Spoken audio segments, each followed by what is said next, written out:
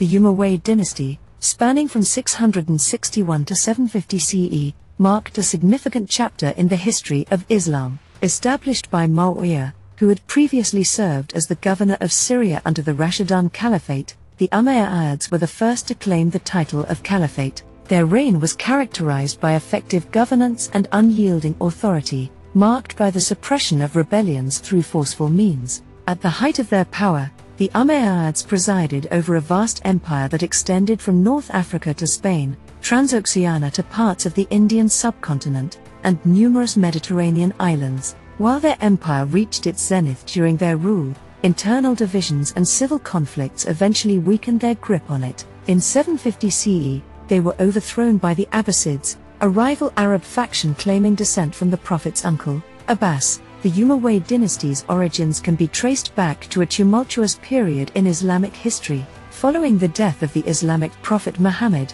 the title of Caliph was assumed by Abu Bakr, marking the beginnings of the Islamic caliphates. This era, often referred to as the Rashidun Caliphate, saw the rise of four initial caliphs. Sunni Muslims recognize these four as the Rashidun Caliphs, while Shia Muslims consider only the fourth, Ali, as the legitimate candidate for the caliphate. The Rashidun Caliphs led full-scale invasions into various regions, expanding the Islamic realm into Syria, the Levant, Egypt, parts of North Africa, the Greek islands, and the entire Sasanian Empire. The succession of Abu Bakr, Umar, and Uthman saw the continuation of these conquests. However, Uthman's rule was marked by weakness, culminating in his assassination in 656 CE.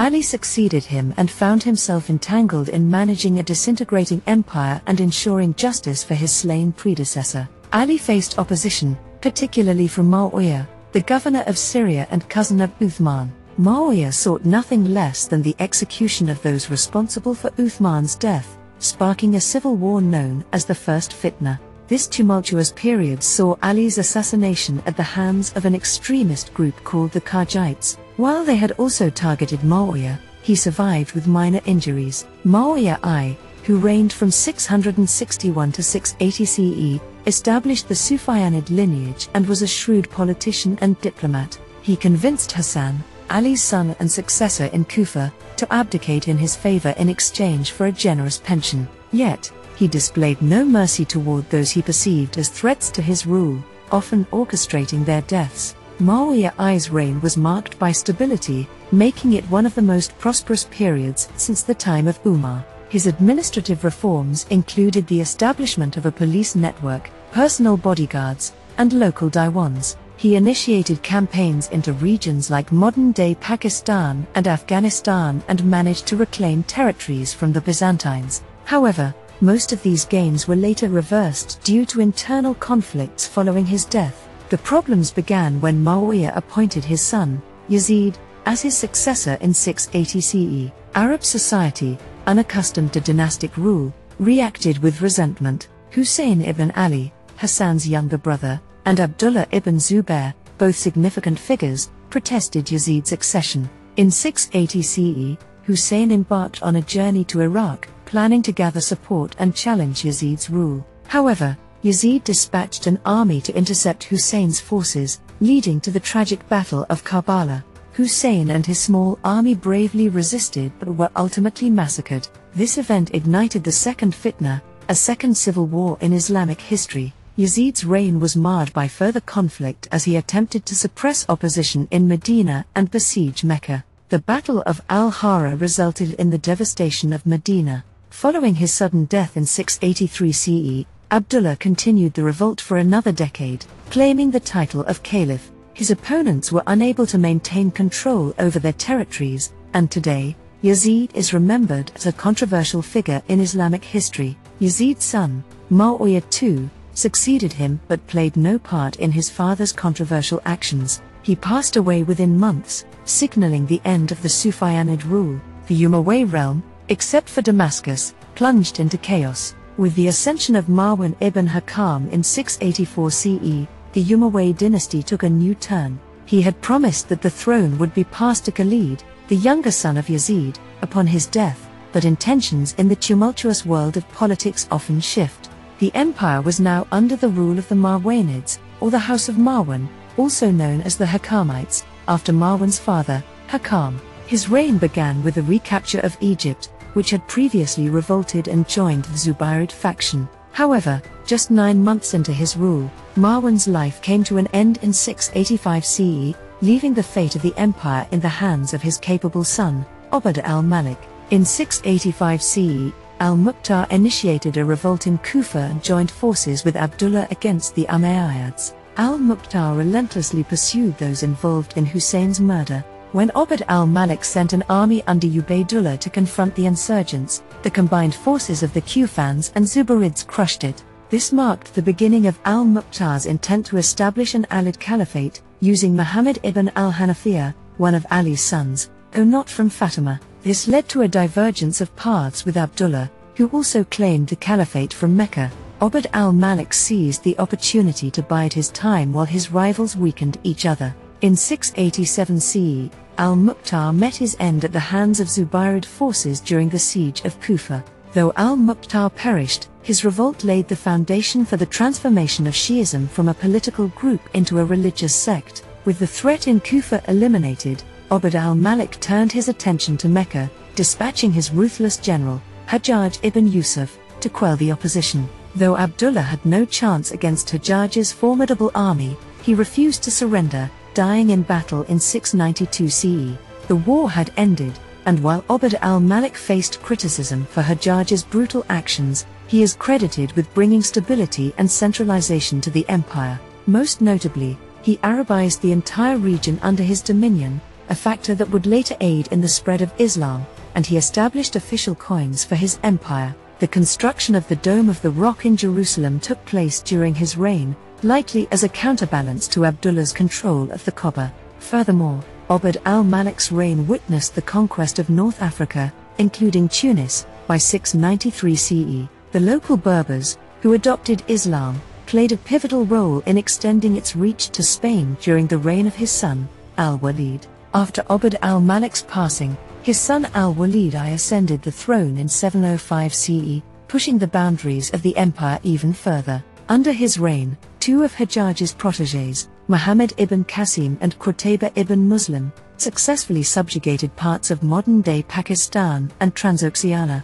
respectively. The Muslim conquest of Spain began in 711 CE, when a Berber named Tariq ibn Ziyad landed on the Iberian Peninsula, a region that now bears his name, Gibraltar. He defeated the numerically superior Gothic army led by King Roderick at the Battle of Guadalete in 711 CE, paving the way for the conquest of Al-Andalus, Arabic for Spain. By 714 CE, Musa ibn Nusayr, the governor of Ifriqiya, had reinforced Tariq, and the two had conquered most of Al-Andalus. They were on the brink of invading Europe through the Pyrenees when a sudden order from the Caliph in Damascus halted their advance. However, Walid's attempt to name his own son as his successor rather than his brother, Sulayman, resulted in the latter's refusal to relinquish his claim. Before Walid could resolve the issue, he passed away. Sulayman assumed the office but proved to be a disastrous ruler. He had little regard for Hajjaj and released many prisoners held in his prisons.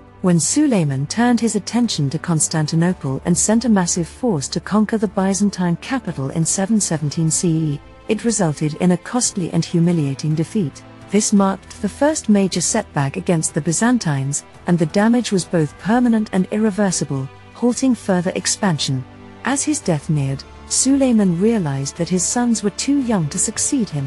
He nominated his pious cousin, Umar ibn Abd al-Aziz, Umar II, who ruled from 717 to 720 CE, aimed to improve the empire's internal state. He initiated negotiations with non-Arab Muslims, or Mawali, who opposed Umayyad rule. Unfortunately, his reign was cut short when he was poisoned by his own family due to his unwavering commitment to justice and Islamic principles. Despite his short rule, he has earned posthumous fame as the fifth Rashidun Caliph for his just actions and principled stance. Yazid II, another son of Ubayd al-Malik, assumed the throne in 720 CE, but he proved to be an ineffective ruler. Under his rule, the empire slipped into chaos, and he passed away 4 years later. As the Umayyad dynasty grappled with the aftermath of civil wars, The reign of Hisham from 724 to 743 CE marked a turning point. Faced with an empire torn apart by internal conflicts,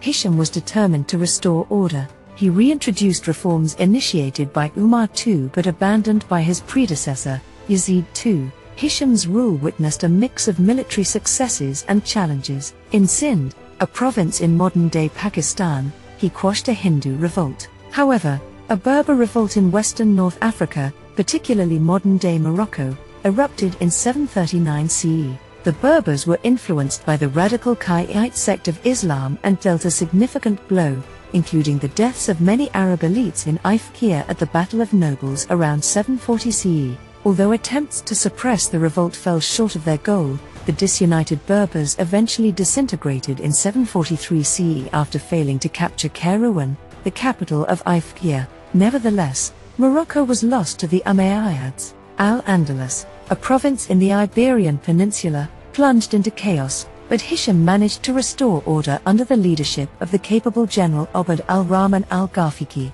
Nevertheless, further expansion into Europe was halted following a defeat at the Battle of Tours in 732 CE, where the Franks, led by Charles Martel, emerged victorious. Hisham's death in 743 CE precipitated another crisis. Walid II, a son of Yazid II, ruled briefly from 743 to 744 CE before being overthrown and killed by Yazid III, the son of Walid I. This turmoil triggered the Third Fitna from 743 to 747 CE, the third civil war in Islamic history, as many tribes revolted during the chaos. However, Yazid III died just 6 months after his ascent to power, and his brother, Ibrahim, ruled for a mere 2 months before being ousted by the elderly Marwan II, a grandson of Marwan I. Marwan II, a strong military commander but lacking diplomatic skills, employed brute force to suppress uprisings, ultimately bringing an end to the Third Fitna in 747 CE. The Abbasids, an Arabian faction tracing their lineage to the Prophet's uncle Abbas, had garnered the support of the people of Khorasan in Iran. Marwan's empire, fatigued from years of conflict and suffering from economic decline, ineffective governors, and a war-weary army, was ill-prepared to face a widespread uprising.